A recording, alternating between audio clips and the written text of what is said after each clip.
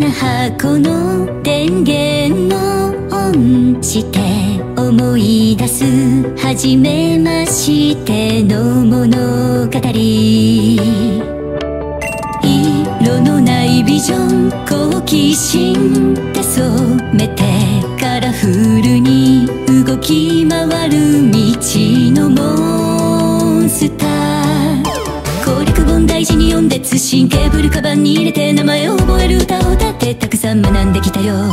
あれから月日は過ぎたって失敗も経験値になって君みたいに進化ってきたかな。ポケットの中のモンスター君は存在しないけど炎吐いたり波に乗ったりすぐそばに確かにいるんだ。ポケットの中のモンスター君と冒険は続いてる。いつか大人になっちまってもあの日のまま君と会えるよ。強くても弱くても人気でも不人気でも僕は知ってるぜ一番のポケットのモンスター。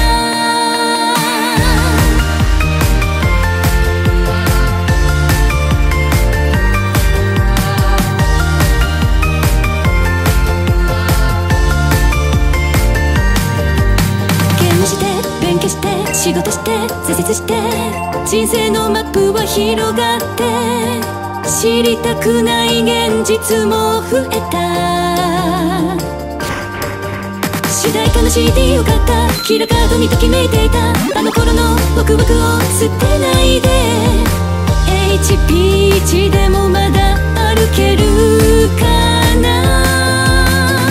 予想外の未来ポケットの中のモンスター君と手をつなげなくてもビーム出したり空を飛んだり一緒に戦ってきたんだ。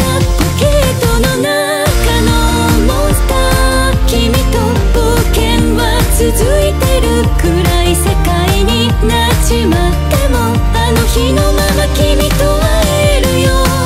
強くても弱くても人気でも不人気でも僕は知ってるぜ一番のポケットのモンスター。あの頃のままの僕だ。